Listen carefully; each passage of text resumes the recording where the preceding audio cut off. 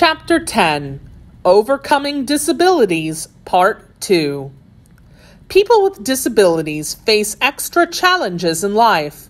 However, these disabilities don't keep determined people from doing amazing things.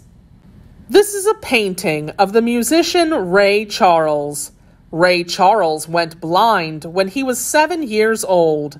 He couldn't see, but there was nothing wrong with his ears. He loved music and decided to become a musician. He learned to sing and play the piano. Eventually, he became one of the most popular musicians of his day. Ray Charles won 10 Grammy Awards and made millions of dollars as a singer. He did not let his disability hold him back. This next image shows a girl named Helen Keller. Helen Keller lost both her sight and her hearing from a serious illness when she was just 19 months old. She was deaf and blind for the rest of her life. As a young girl, Helen Keller could not hear or speak. She learned to communicate a few ideas by making gestures. When she wanted her mother, she would grab and pull her mother to her. When she wanted to be alone, she would push her mom away. She could nod her head to say yes, or shake it to say no. When she wanted toast, she would make a gesture as if she was spreading butter on bread. There were a few ideas she could communicate, yet there were many things she could not get across with gestures. As a child, she would often try to communicate and fail. Then she would get angry and cry. Sometimes she would have terrible temper tantrums. She wanted more than anything to communicate with people. She was not able to do so. Helen's parents were worried about her. They did not know how to help her communicate. Since she was deaf and blind, she could not attend school. So her parents searched and found a special teacher who came to live with them. The teacher's name was Annie Sullivan. Annie Sullivan wanted to teach Helen to understand words, but how can you understand words if you can't hear them? Sullivan started by giving Helen a doll to hold.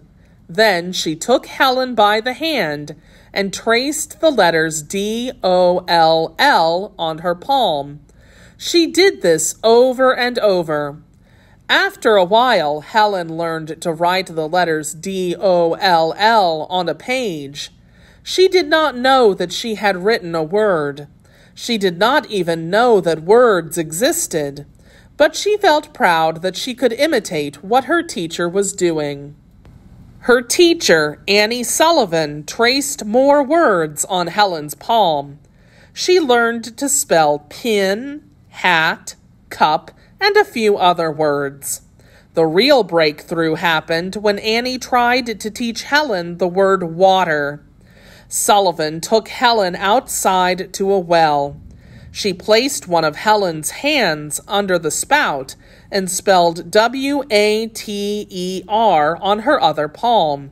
Suddenly, something seemed to click in Helen's head. She understood that W-A-T-E-R meant the wonderful, cool something that was flowing over her hand. Helen soon learned more words. When she was 8, she went to a special school for the blind. Sullivan went with her. Later, she went to a school for the deaf. But she didn't stop there. She went on to Radcliffe College, where she became the first deaf and blind person to receive a college degree.